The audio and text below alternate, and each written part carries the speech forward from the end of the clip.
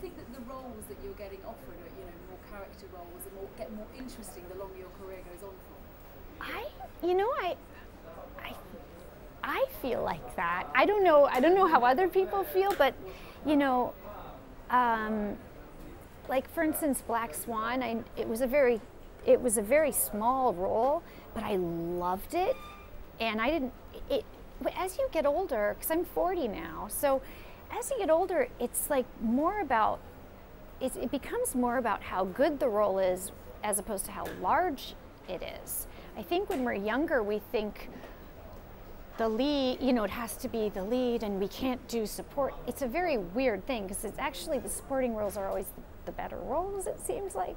No offense to like Michael Shannon, like is brilliant and carries this movie, but I just think that because, yeah, as you get older, you're sort of, you know, you have more life experience and you find other things interesting that you wouldn't have found like in your 20s, you know, and you know, I'm such a fan of old movies, and especially of like Bette Davis and All About Eve and Margot Channing, that sort of thing, which is all sort of having to do with getting older.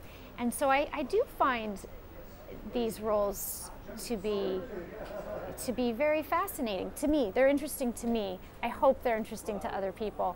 You know, there is a mentality of like, why aren't you doing these things that I did?